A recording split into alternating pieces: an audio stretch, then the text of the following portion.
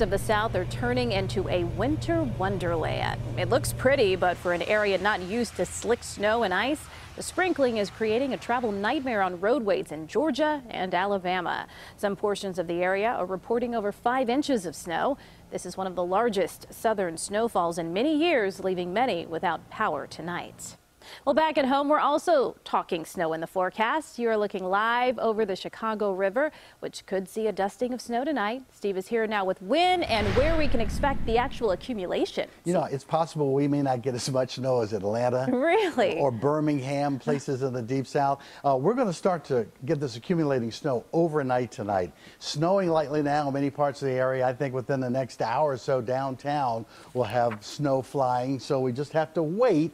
Illinois, much less of a snow anticipation than what we have in Indiana over the next 24 hours. Some folks already have some snow that's stuck. Out where Terry is, that's in DeKalb County, 3/10 of an inch of rain as of about 9:30 or so. It's snowing now up on the North Shore. Checking in with Hank in Evanston. Very light snow that's falling there, and it feels like it's 25 outside. Let's move on, continue to talk about the rest of this weather story. Look closely and you'll see where that band of snow is from the city north. That's where that whitest shade is. You can see it there all across our northwestern parts of Cook County and out through DuPage. South side hasn't had any snow yet, although they've got your share of clouds there. Schiller Park, some light snow in the air. Schaumburg has had snow falling around that area. Oak Park and Cicero, if it's not snowing there now, you can count on it happening within the next half hour. Other side of the lake, though, that's where the major concerns are.